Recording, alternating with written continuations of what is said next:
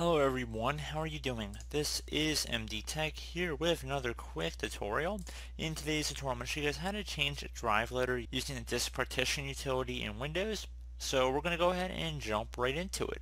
So we're going to start by opening up the start menu, type in CMD. Best match should come back with a command prompt. You want to right click on that and then left click on run as administrator. If you receive a user account control prompt, you want to left click on yes. Now, the first thing you want to do is type in disk part, so D-I-S-K, P-A-R-T, all one word. Hit enter on your keyboard.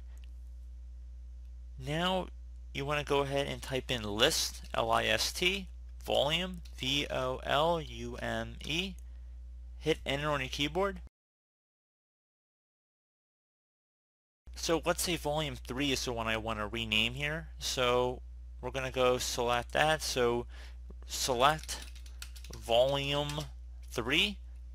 Again, it's going to depend on what volume you want to change here. The system reserve, I'm not sure if you can actually change that drive letter. I don't believe you can. So just keep that in mind. But we're going to select volume 3 here. So select volume 3. If you want to select volume 2, volume 1, I mean obviously this will depend on a case-by-case basis here, but just alternate the 3 out with your respective volume number. Hit enter on your keyboard. Now that volume 3 is the selected volume, we want to go assign a letter. So type in assign, so A-S-S-I-G-N space letter equals, and now you type in a letter. So whatever letter that's not currently being used up, you can see this column here as long as it's not a letter already in here. So again, assign space letter equals, and then type a letter. So let's call it letter T, and then hit enter on your keyboard. Should say successfully assigned the drive letter or mount point. You can see our new volume is now being recognized as T.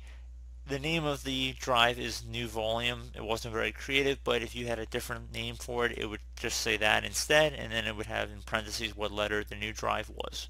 So just to show everybody it worked alright, I'm going to go open up File Explorer here, and we go underneath this PC. You can also see the new volume showing up underneath our quick access menu as well.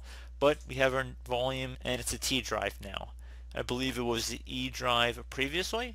So pretty straightforward process here, guys. Once you're done with this, go ahead and just type in exit, so E-X-I-T, hit enter to exit the disk partition utility, and then you can type exit again or just close out of the command prompt, whatever you prefer. And that's pretty much it, guys. So as always, thank you guys for watching this brief tutorial. I do hope I was able to help you out, and I do look forward to catching you all in the next tutorial. Goodbye.